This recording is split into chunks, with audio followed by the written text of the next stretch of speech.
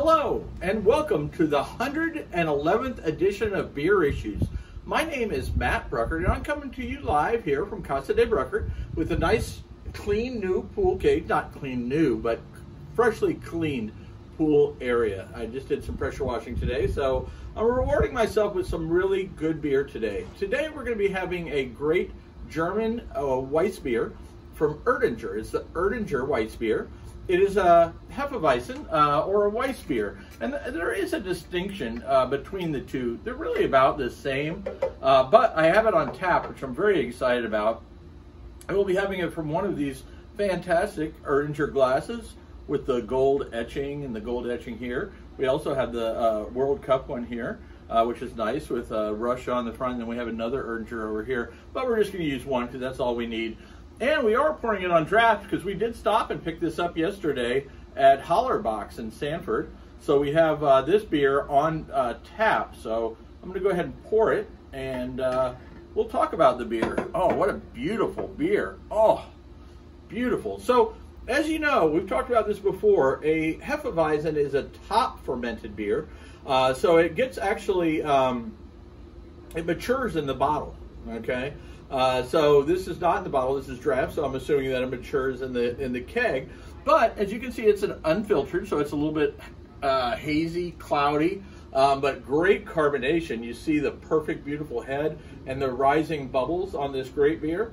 I'm just so excited, I can't wait to drink it. Now the weird thing about this beer, and I'm going to go ahead and tell you, it only rates in Beer Spectator 81 out of 100 is a good beer. I'm going to give it a much higher. I don't know if it's because I just really do like a good Hefeweizen, but to me, this is a perfect example of a Weissbier, okay? Although Weiss actually means white in German, so the head's obviously white, but it is a yellow golden color, not white. And then, of course, a Hefeweizen is a yeast wheat. What is the difference between a Weissbier or Weissbier and a Hefeweizen? Well, Hefeweizen typically is more of an Americanized version of a Weissbier. Usually they call it a Weissbier. That means it's going to have the flavors of the banana and the clove, as to where the regular Hefeweizens, and a lot of times you'll hear Hefeweizen style or whatever in the U.S., and it doesn't typically have that banana and clove type flavor. But in Germany, they call it a Weissbier or a Hefeweizen. They're all, for the most part, are going to have more of a banana, clove, coriander type flavor. So I'm going to go ahead, I'm going to start drinking this because I love this beer.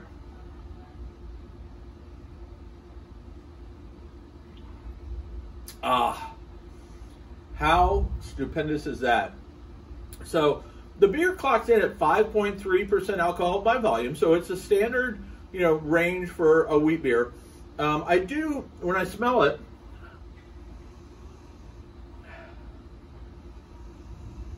so I get a little bit of the clove, a little bit of the coriander, and I smell the wheat. It doesn't have a real strong scent, but when you drink it, you get a little bit more of that banana, maybe some orange, coriander, clove. I get all those when I taste it. I'll tell you, a nice wheat beer, when you've been working around the house all day, it is something special to behold. It is so delicious and so refreshing after a day of working outside, pressure washing, doing whatever you might do, but sitting by the pool, having a little Hefeweizen, it's a thing of beauty after a hard day's work. So make sure you check out the Erdinger Hefeweizen.